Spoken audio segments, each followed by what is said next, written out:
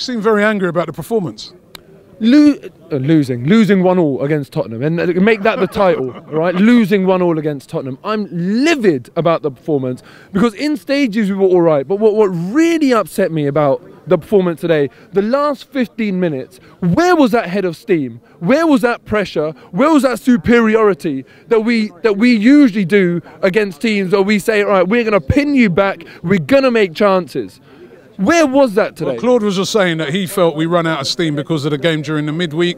It was away in Bulgaria. Hold on us 1 second. What you got to remember is away in Bulgaria, and it was not an easy game. I think everyone's forgetting that we won it in the last minute of the game. That was a tough game. Did Tottenham have an easy game against Leverkusen, where they lost a day after our game? But they're playing at Wembley. I'm saying you got the long journey. They played a day after. I'm sorry, but travelling to Bulgaria is really not that hard. Yeah, you sit down on an aeroplane. It's not a long haul flight. Let's not make really lame. It's not a short flight though. And also, Robbie, they weren't flying on a rubbish airline like you and I. Do you know what I mean? They're in luxury. That's not an excuse. And if you're going to run out of steam in a game like this, come on.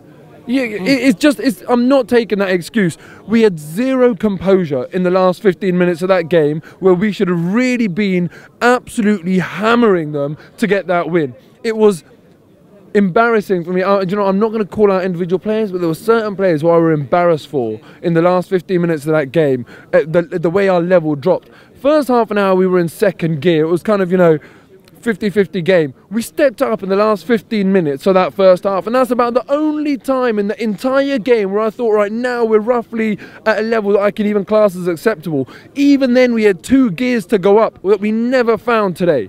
And in the second half, haven't seen a penalty. I don't know what happened there, but we didn't bounce back from that. We didn't get any wind in ourselves and say, you know, come on, let's get at them. Do we have to give them a bit of credit? I mean, of course you know, defensively they are. You can see that defensively they are a very good team. They've got that sort of free holding midfielders there in midfield. It was very difficult to break them down, and on the counter they were decent. Yeah, look, we have to give them credit. They were good today, but for God's sake, you know, if we don't get out of third gear, of course it's going to be easy for another team to look good. And you look at the way we've played at times this season against some other teams, we just did not get out of third gear. And what annoys me, look, I've said so many times, and I appreciate that you can't score every chance, but I've said to you, I think even against Sunderland, we're wasting too many chances, right? 15 shots, 2 on target, okay?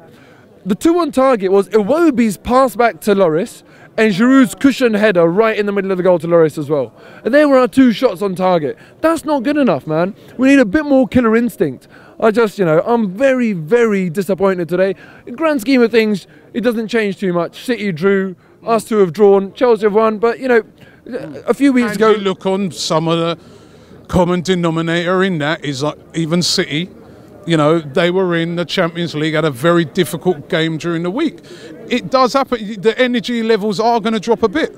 I take that, and I'd take that excuse if we weren't playing another team that was in Champions League. But let me remind you, I know it's shocking. Their energy levels look like they dropped as well. Champions League. Well, listen, I think they had a better second half than us. They, you know, so for me, they grew into the game. We didn't, and I'm just very, very disappointed today. I really am. You know.